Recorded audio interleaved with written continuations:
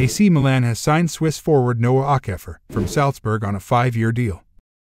But who is Noah Okafor? Why AC Milan signed Noah? Let's check his stats. So before going into the video, drop your comment, so it make me motivate. Noah Okafor was born to a Nigerian father and a Swiss mother in 2000. He started playing football at a young age. In 2009 he moved to the youth FC Basel, a famous Swiss football club, and continued through all the stages of their youth academy. In 2018, he made his debut for the FC Basel first team. He scored his first goal for the club the following season. He also won his first trophy, the Swiss Cup, that season. In 2020, he was signed by FC Salzburg, another famous football club from Austria. Salzburg brought Noah to replace Erling Haaland, but he really proved himself in the 2021-22 season. He scored 14 goals, including 3 goals in the Champions League. On December 8, 2021, he scored the only goal in Salzburg's victory over Sevilla in the final group stage match of the Champions League. This win allowed Salzburg to advance to the knockout stages of the Champions League for the first time in the club's history. On September 7, 2022, in a Champions League group stage match against AC Milan, Noah scored an amazing goal, tying the match at 1-1.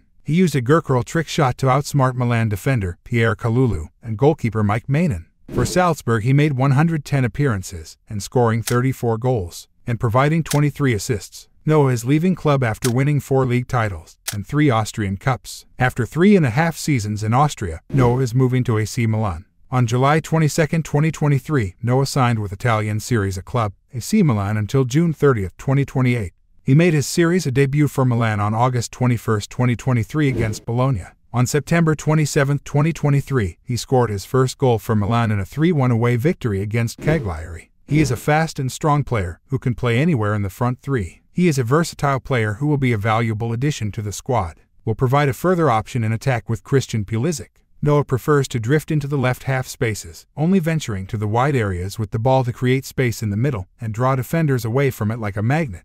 He rarely shoots from distance, preferring to dribble to the wings or into the box before taking a shot.